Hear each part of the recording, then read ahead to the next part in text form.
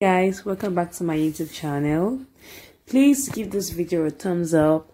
Don't forget to subscribe to our YouTube channel and leave your comments and reactions. So let's get started. Today I'll be teaching us how to make a scrunchie. It's a form of an hair accessory used in packing your hair, and you can use different types of fabrics to make this.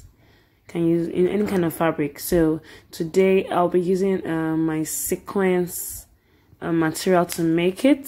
Okay, so we need elastic, we need scissors, and of course your safety pin. So let's get started. First thing you want to do is to cut out your fabric. So the length of the fabric is 30 inches. And then the width is 5 inches. Now the previous one I showed us is a little bit smaller.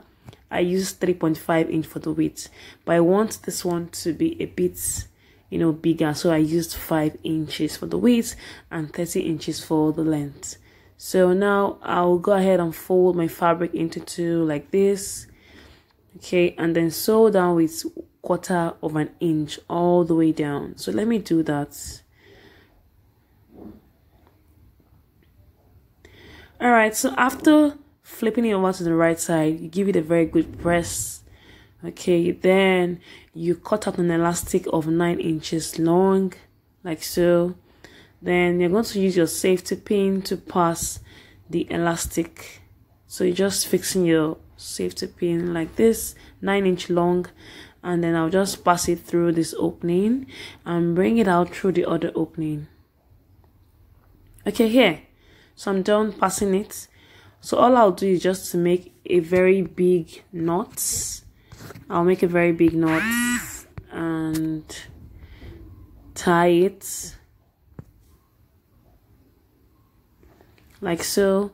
Then I'll just cut off the excess like this. Okay, so now you could just stretch the elastic. It will give an idea of what it looks like already. So I'll fold in 1/2 inch on this side of the opening, and I'm trying to fold, moving the knotted part inside.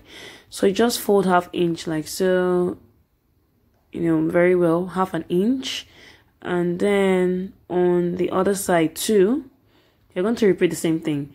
You fold 1/2 inch in like this, then you just tuck one of them into the other, still move it in by 1/2 inch, and then go ahead and stitch it after you must have folded in very well. So just stitch it down. So let me do that.